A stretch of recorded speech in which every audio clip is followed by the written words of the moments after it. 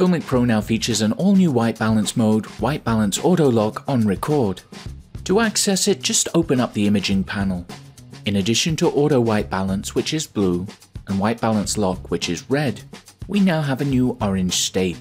Now, when orange, your white balance will respond automatically until you hit record, at which point it is locked until you end your recording. Then it will revert back to auto white balance again and lock again as soon as you start another recording.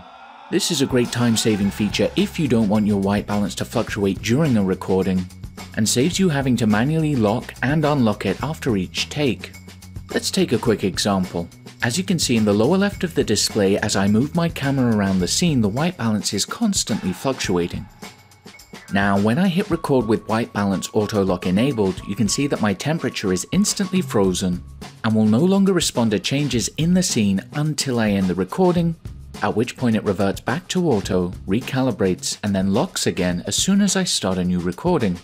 If you don't happen to see the white balance value in the lower left, it's because this is only visible along with the Pro audio meters on widescreen devices that exceed a 16:9 aspect ratio.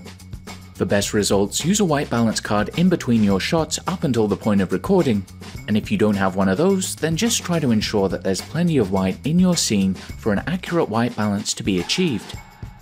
If you want to override your white balance settings during a recording, just open the imaging panel and you can tap to revert to auto white balance. Lock the current value, or apply a custom preset, or use the matrix slider to adjust it manually. We hope this tutorial helps you make the most of this new feature, and remember to like the video and subscribe to the channel for more, and consider leaving a review in the App Store if you enjoy shooting with FiLMiC Pro. If you have any questions, don't hesitate to leave them in the comments below. Thanks a lot for watching.